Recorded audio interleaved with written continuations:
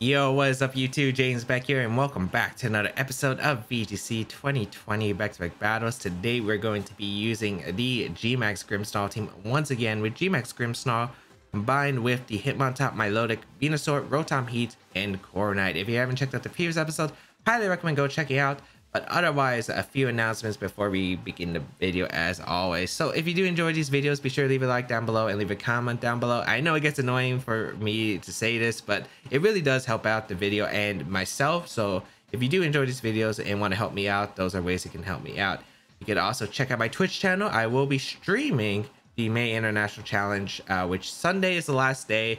And I will be streaming a hot fresh new run, 45 more games, and I have been streaming the International Challenge previously, so yeah, I highly recommend go tuning in. It could be a pretty wild ride. That's all I'm gonna say. But yeah, you can check out my social medias, side series. Wait, this isn't the end of the video, we're just getting started. So let's get started and play some games. Today's comment question though is going to be, let me see, what can I think of a common question of today, because I actually don't know. We talked about music in the last common question. I guess is, have you ever played a musical instrument? Because yeah, I actually have a big past with music, like a big past with music. It was a pretty big thing there in my middle school and my high school days. So let me know down below. I actually played multiple instruments throughout high school and middle school combined. I think I played for band. I think I played combined 5 or 6 different instruments. Yeah, I played a lot. I played a lot of instruments back in the day for school. We got Pikachu, Togekiss, Arcanine, Tyranitar, Excadrill, and Corviknight as our first opponent. This is really weak to ground and fighting. Holy cow. I wish I had either of those types on this. Oh wait, I have Hitmontop. But Pikachu's annoying. Yeah, Pikachu's super annoying. I do like Rotom Heat plus Hitmontop as long as that's not Mold Breaker on the Tyranitar.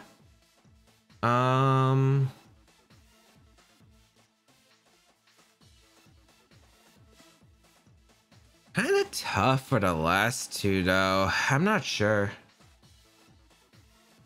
I think Corv because it's a Sun matchup and Milotic. Yeah, this is super tough. Like Venusaur doesn't hit the Pharaoh at all, and Grimmsnarl really doesn't help either. This is kind of a weird matchup because I don't feel like I have many Pokemon that really threaten my opponent's side of the field. I have like tools, but like they're not that great, I feel like personally. So we'll see here. I think Pikachu's going to be coming. It's going to be annoying with its Gmax move if it does decide to Gmax. We're going to see what Pikachu Excadrill, interesting lead. So Hitmontop's a pretty good lead here. I do have that Assault Vest on that Hitmontop.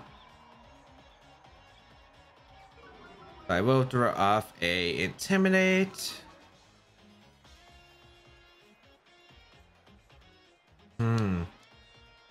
So I can go for multiple things. I can go for Dynamax with Rotom to help deal with the Pikachu, because Pikachu is actually kind of a threat to my side. So I think I will go for the Max Flare and a Pikachu. It's a bad play if T-Tar comes out though, but maybe I could double it up because Max Flare should knock out the Pikachu and then Brick Break should be redirected into the Excadrill, and I like that play. Yeah, I think that's okay. We'll see. It looks like it is going to be that Sand Rush Excadrill. We didn't see Mold Breaker, I believe, so we should be okay with that. Max... What's Pikachu's max move again? I don't remember what Pikachu's max move is actually, but it's not going to do too much damage because of the fact that I do have that Assault Vest on Hitmontop, so we should be fine. Hitmontop has some pretty good special defense too, base 110. Oh, wow. Out of any Pokemon that decide to Dynamax, it's going to be the Excadrill. Oh, please don't be Policy. If it's Weakness Policy Excadrill, that's going to be tough. Is it Fake Out? Is it just Fake Out coming out? Wow, that's kind of annoying. I mean, it's not like end of the world though, I feel like. So if it's Rockfall, it won't do too much to this Rotom. Yeah, it shouldn't do too much to this Rotom.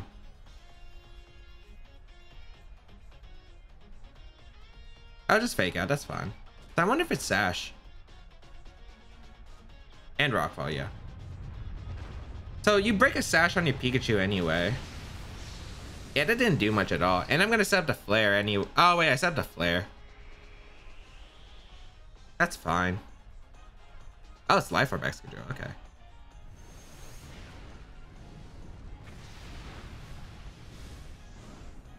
It doesn't look like it's Sash Pikachu. I don't think it is. Yeah, it's not. Okay.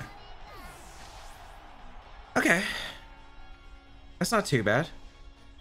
I could flare the Excadrill next turn because I don't see anything stopping me. Tyranitar comes out, but like, you should go down to Hitmontop Brick Break if I'm not mistaken, unless you Focus Sash. So I will go for the Max Flare here and a Brick Break into the Tyranitar because I'm scared if Excadrill goes for Max Guard here, and Steel Spike is still at -1, so it's not going to do too much. Neither is Quake. Yeah, the Quake is going to come out. That's fine because I'll do a ton of damage to this Excadrill. I'm not worried about policy. That still did a lot to him on top though. Maybe I should switch out in Corviknight. Let's see. Let's see how much this Flare does. Because we'll get rid of this boosted Excadrill. Oh, wow. That did a lot less than I thought. I mean, it should be fine, though. Let's see if Tyranitar is faster than Hitmontop. It is. So Rock Slide does come out. And... oh, Hitmontop survives. So can we attack?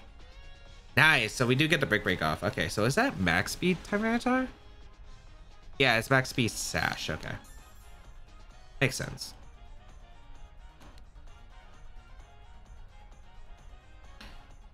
So I'm gonna max here. I'm gonna max guard here because Rotom still has some usages. The question is, do I keep Hitmontop or do I sack it? I need one of these Pokemon for the Pharaoh, right? Yeah, Ferrothorn's a threat. So I think I just go for the Protect here with Rotom. And I think I just go Corviknight. Yeah, I like that play a lot, actually. Because unless he's Fire Blast on Tyranitar and goes for it immediately, we should be fine. I don't care if he Rock Falls to him on top slot, since it doesn't really get him too much. Like, the damage is not going to help him. So let's see. Rock Fall into the Hitmontop, that's pretty good. Or into the Rotom. And Assurance, okay. I guess the only concern if he has like Fire Punch or Fire Blast. Fire Blast is a scary one.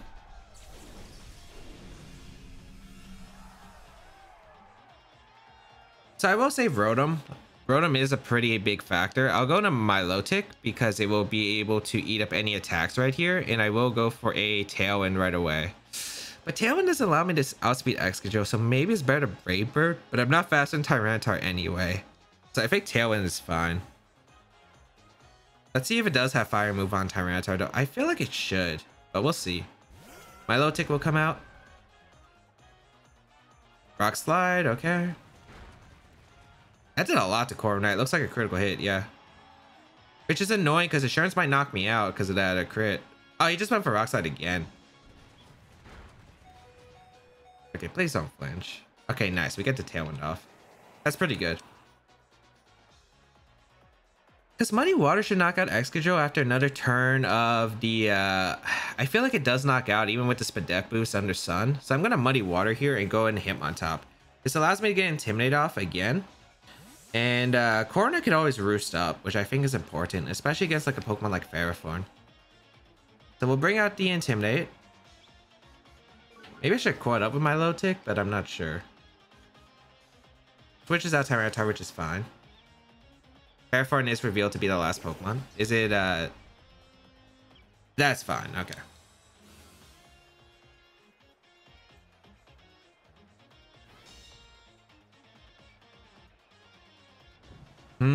Actually, that might not be the best option. I should have coiled. Yeah, coil was probably better. Get a critical hit on in Sun. It's not leftovers fair, so I think it's AV. Okay.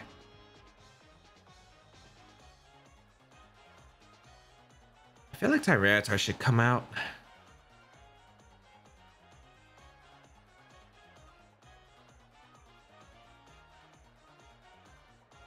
So I feel like the play for my opponent is to sack the Tyranitar to bring back Excadrill.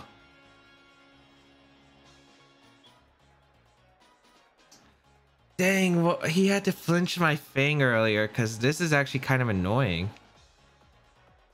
All right, I think I got to make a hard read. Yeah, I'm going to make the hard read. Yeah, he's going to sack. He's going to switch that out, which is fine. Okay.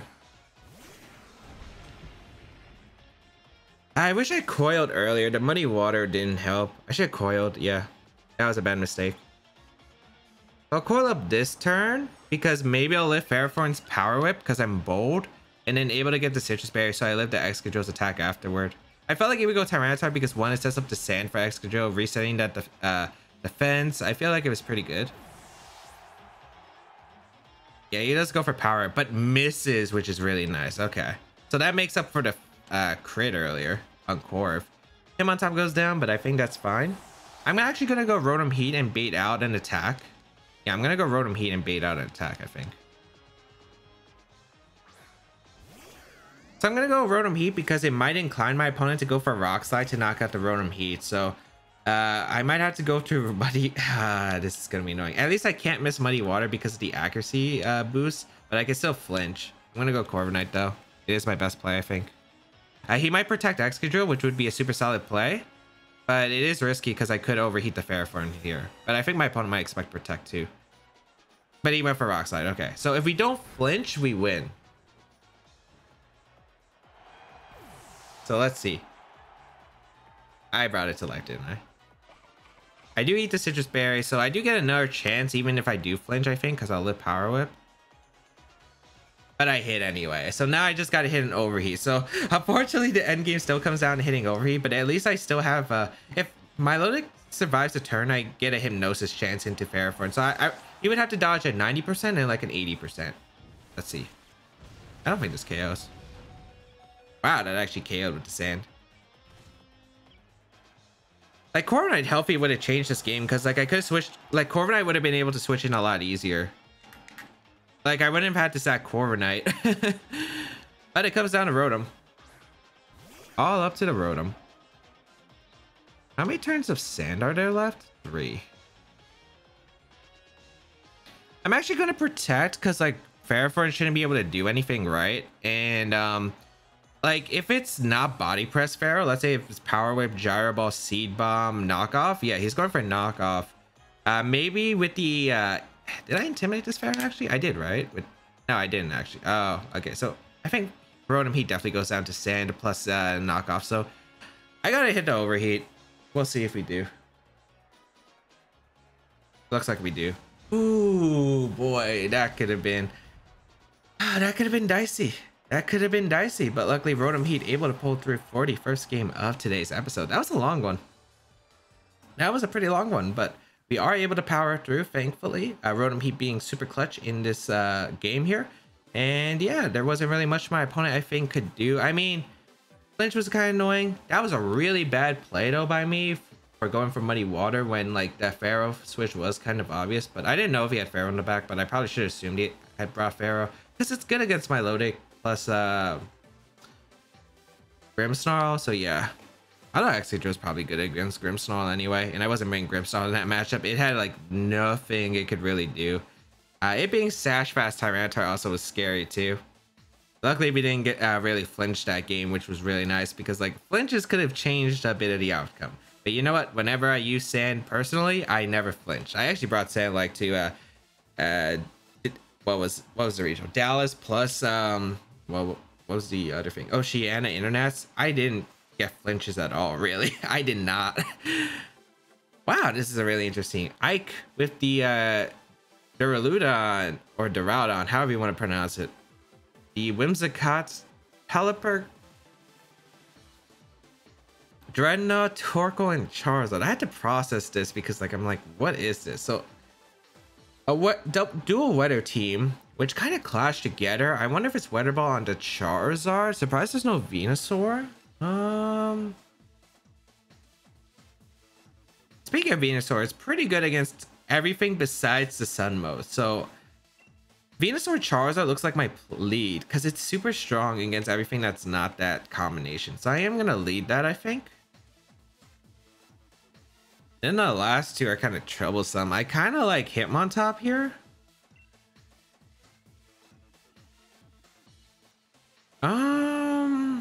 Hitmontop's fine. Yeah, I guess Intimidate, Bullet Punch for that, for some stuff. I think Grimmsnarl, because I'm looking at my loaded, it's a good switch in, but like it doesn't change much otherwise, I think. And Corviknight's just not really optimal against either one of the Duraludon. I mean, it can wall the Duraludon sort of if it doesn't have max lightning, but like against the sun part of the team, yeah, I'm not liking it. I think my opponent does bring the sun mode part for sure. I don't know if he's bringing rain and sun combined. That's the only issue. So we'll see. If he brings the sun mode, I just Dynamax the... What's it called? I Dynamax the Hitmontop. I mean the Rotom Heat. Really interesting lead. What is this lead?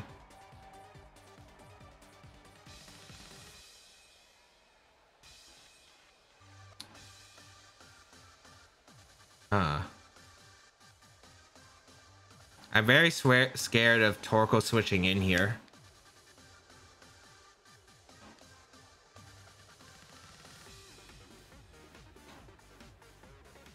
Should I Thunderbolt or should I Thunder Wave? I kind of want to Thunder Wave first. I feel like Duraludon switches out into Torkoal. But it looks like it's not, unless it's a slow Duraludon, which could make sense. I'll bring out Hitmontop. This is a really weird team. What am I supposed to expect? No Dynamax. Okay, that's pretty cool. And it's Heat Wave, so won't take too much. Although Dracomir is gonna hurt. He crits my Rotom too, which is bad. Oh, but I dodge, which is nice. Okay. Get a Thunder Wave off, and this lets me go for Stone Edge here. And if I connect with the Charizard, we're in a pretty good spot. And you know what? I'll switch out to Grimmsnarl. I just protect, I think, actually. Yeah. Let's see. I mean, if I want to risk Stone Edge, I'm gonna risk Stone Edge because Charizard's the biggest threat to my obviously my big Venusaur in the back. That's for Draco. Needs to protect. Wait, is Charizard still faster than Hitmontop? Oh yeah, because it's like -2. Oh yeah. Because I keep forgetting about the Thunder Wave, how it's 50% reduction in speed compared to 25% in the old games.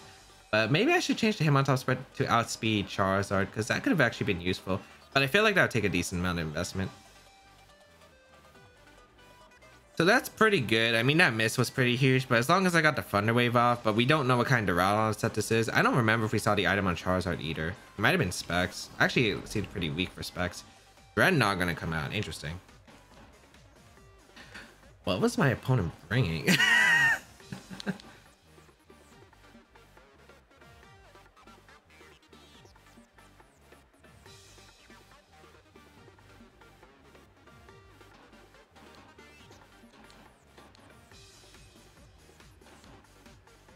I'm not really sure, but I feel like I don't need these mons anymore. I'm gonna set up with Venu to win this endgame, I feel.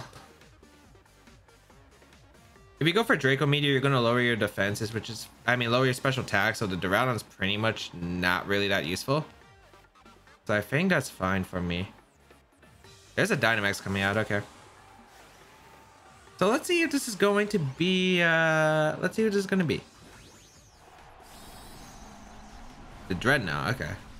So is it Pelipper in the back? I really thought it would be Torkoal. Let's probably go for a Gmax Stone Surge here. That's for Draco Meteor again. This is KO. Oh, it went for Hitmontop. I'm a Solid Vest buddy, so that's not gonna KO me. What? Okay, what? That's Choice Specs. You get the big Thunder Wave off. Dang, that's actually Choice Specs on the Duraludon. Stone Surge, okay. Man, that's crazy. All right, so my opponent gets rocks up. I don't think that's like too big of a deal because like my opponent's going down to the Venusaur at this point.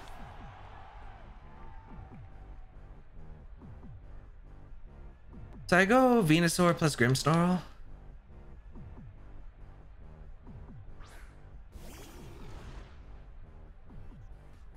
I just overgrow here and go for Lariat. Yeah, because I can't miss. Yeah, Venusaur has to Dynamax this game. And we'll go for the Lariat. I feel like Max Guard is super obvious, but my opponent could get paralyzed anyway on the Max Guard, so it's probably better just to go for this. I've been pretty lucky recently. Specs Duraludon though, how was I supposed to expect that? That's not something you always see. It was Pelipper. Okay. So my opponent brought Charizard with no sun. Oh my lord. Okay.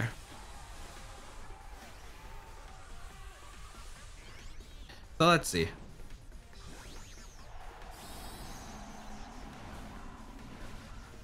All right, Dynamax the Venusaur, which should actually I'm modest, so do I outspeed the Dreadnought? Yeah, I do, since he's Adamant. It looks like Overgrow, Life Orb boosted, 100% will get the KO. Yeah. So we get rid of the Dynamax Pokemon. Grassy Terrain is up, which is nice because I'll get a little bit of healing. And it powers up my grass moves. Specifically, I can guarantee the KO on Pelipper, I think. So yeah, Dreadnought goes down. Okay. Since my opponent didn't have Torkoal Charizard, I feel like this game, even if the Draco Meteor missed, I feel like I could have won. But yeah, it would have obviously been harder. Because I didn't expect it to be Specs on the Duraludon. But he would have been a -2 if it forced to switch out. I think I could have capitalized. Like, it sucked for my opponent 100%. But I feel like it definitely was winnable for us, regardless. Lariat did a good amount of damage to the Pelipper. Duraludon comes out. Is that Sucker Punch range? I'm not sure. I want to Quake the Duraludon since I know it can't protect, and I feel like Sucker Punch is a play into the Pelipper. Because like there's a chance Pelipper protects here, because like if you lose Pelipper, you're in a really awkward spot. Okay, no protect, Sucker Punch. Does not got the Pelipper. Okay, that's 100% game. Because like Specs Duraludon can't knock me out with a crit. And you're probably flash cannoning. Yeah. Perfect. So Grimmsnarl is still able to do work even if I didn't Gmax it. Did I Gmax at all in this video? I don't think I did, right? No, I didn't bring it the first game because it wasn't good in the first game. And then Max Quake finishes off the Duraludon. So a little bit lucky here, but we'll definitely take it. We'll definitely take it. That was a very scary team. For sure. For sure. Oh, man. Charizard without the raid. I wonder if it did have Weather Ball. You think it was Scarf? It definitely could have been Scarf on that team. It definitely was. I don't think it was Life Orb. Unless I completely messed up. Wasn't Duraludon Life Orb? Yeah, Duraludon took Life Orb chip, right? I'm pretty sure it did. So I'm guessing it was Scarf on the Charizard. That's what I assume item-wise, because I don't know what else he would give it, really. Charty Berry, I guess? Goggles? I don't know. But hope everyone enjoyed today's episode of VGC 2020 Back to Battles. We end up going 2-0 in today's episode. If you did enjoy it, please leave a like down below. Shows your support. Leave a comment down below as well. You can check out my other social medias and side series on the channel. And you can also check out, again, the rental code of the team available in the description. Expires in a couple of days. The pace for the team down below. You can check out my Twitch channel. I do live stream. Again, twitch.tv/JamesWBeck. I will be streaming the May International Challenge. Once again tomorrow on Sunday when this video is coming out from. But otherwise, yeah, you can check out my community Discord where you can join an awesome community, interact with me and a bunch of others, and have a good time. And yeah, I think that's pretty much it. I guess if you want to go an extra mile to support my content, there is my Patreon page link down below.